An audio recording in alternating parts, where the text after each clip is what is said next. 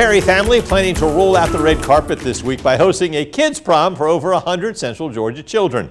The Oliver family is planning and hosting the prom for kids ages 3 through 13.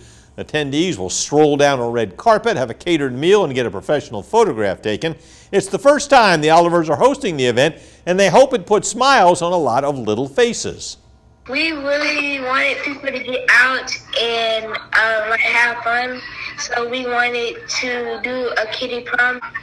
And also, it's nothing really for the kids to do here in Perry, not really much. So we thought by getting the kids together, dressing them up, and just hosting the Kidz Prom, I think that'll be a good turnout. Speaking of good turnout, the Olivers say this year's event is already sold out.